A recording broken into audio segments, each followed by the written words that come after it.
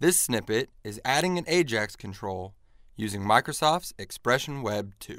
I'm Matthew Hendershot, presenting from Zoom In Online for Microsoft. In this tutorial, we are going to look at Microsoft Ajax and how it works with ASP.NET 2.0 and higher. Ajax has been around for quite some time now, even though the term itself was introduced sometime in 2004. It stands for Asynchronous JavaScript and XML, despite the fact that it doesn't have to use either of the two technologies. The idea behind Ajax is the ability to refresh a portion of the web page, retrieving the necessary information for that portion from the server without the user's browser having to do a full round trip to the server and back. With the introduction of Microsoft Ajax for ASP.NET in 2005, this interaction became considerably simpler and, at this point, almost standard practice. We are going to build a simple web page that displays an image in a server-side image control. Below the image, we'll add a button control that will toggle the image displayed. Finally, a label control below the button will keep track of the date and time that the button was last clicked. We will first do this without Ajax. Then, add the necessary controls from Expression Web's toolbox and see the difference that it makes.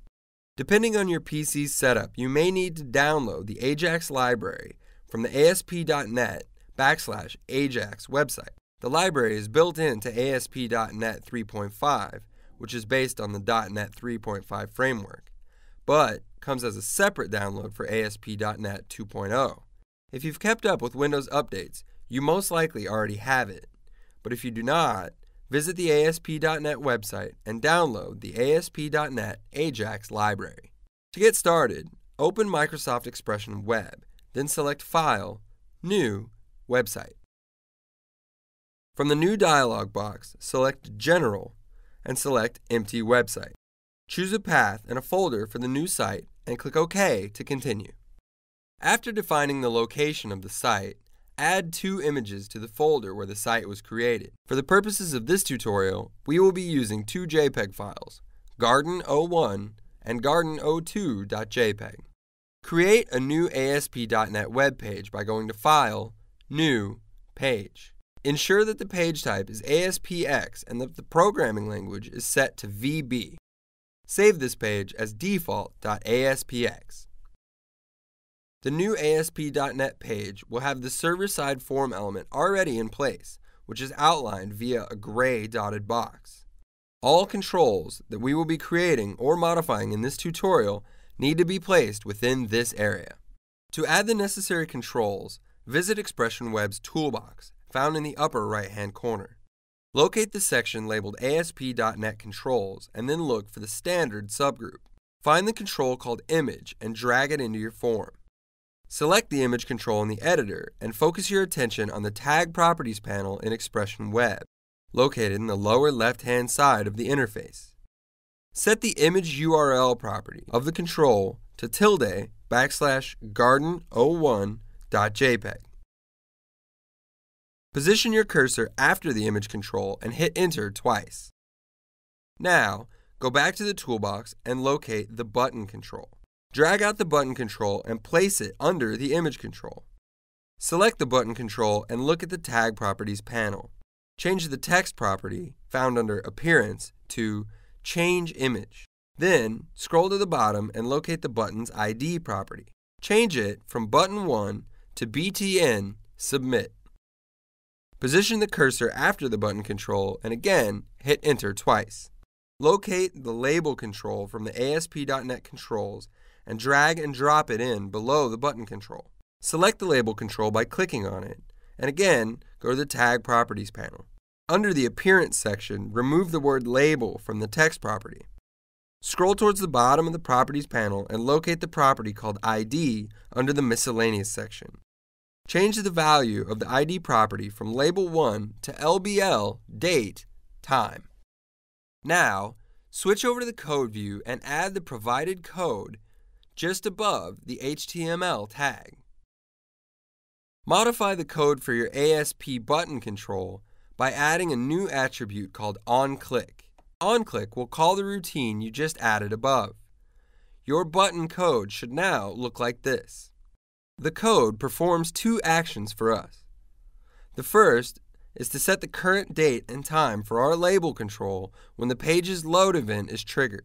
This event fires each time we load the page or have a postback event. The second routine is designed to toggle the picture displayed by our image control. If we're displaying the first image, it will change it to display the second.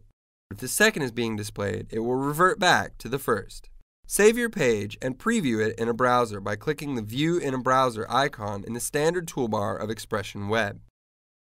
As you test your page, notice how the screen flickers every time you click the button. Also, note the time changes in the label control we're using. Every time you click the button, the time in the control gets updated. Close your browser and get back to the editor. We are now going to create a second version of this document, this time using Ajax. To do so, right-click on default.aspx in the folder list. Select Copy from the menu. Now, right-click over the root folder on your site and select Paste. This will create default copy1.aspx. Rename it to default_ajax.aspx by right-clicking over the new page and selecting Rename. Double-click on default_ajax.aspx to open it in the editor. Switch to Design View and drag out a Script Manager control, which you can find in the toolbox under ASP.NET Controls in the Ajax subgroup. Drag and drop the Script Manager control in front of the image control in our form. Script Manager should be the topmost item in your page. Expression Web will display the control with a small exclamation symbol. Click on the Script Manager link that appears within the control. The reason for this behavior is that we do not have enough information as part of our application to use Ajax. Expression Web will display a message about adding a web.config configuration file to our application that will bring in the necessary library components for us to use. Answer yes to the warning. A new web.config file will be created and the Script Manager's warning will be cleared. The Script Manager control is typically the first control on an Ajax page because it is responsible for loading the various JavaScript libraries used by other Ajax controls, such as the Update panel, which is what we're adding next to our page. Go back to the toolbox and locate the Update panel control, also found in the Ajax subgroup. Drag out the Update panel and place it right after the Script Manager control. Now, select the image control by clicking on it and drag it into the Update panel. Repeat this step for the button control. In the end, both the image control and the button control should be sitting inside the Update panel, while the label that displays the date and time will be sitting outside of the Update panel control. The Update panel control is responsible for rendering the control HTML contained within it. It does not update anything else on the page except its own contents. This allows you to refresh or modify part of the page instead of reloading the entire page each time. This cuts down on the amount of bandwidth used and also makes the pages appear to load and work much faster. Update panel has a number of settings, including the ability to refresh its contents conditionally. A web page may have several Update panel controls at a time, which allows you to configure different events to refresh different portions of your page. Save and run the default_ajax.aspx page. Notice that the image transition is a lot smoother without any flicker on the page itself. Also, note that the date and time displayed does not change, but is actually fixed to show us the date and time we launched the page, and not the postback date and time. The reason for this is that only the contents of the Update panel are being updated. Because our label control is outside of the Update panel, its HTML is not re-rendered every time we do a postback. The postback is also not noticeable because it's now happening without a page refresh. The same subroutine gets called, and the server still returns the same HTML, but it is done asynchronously and only for the contents of the Update panel. Thanks for watching. I'm Matthew Hendershot from Zoom In Online, presenting for Microsoft.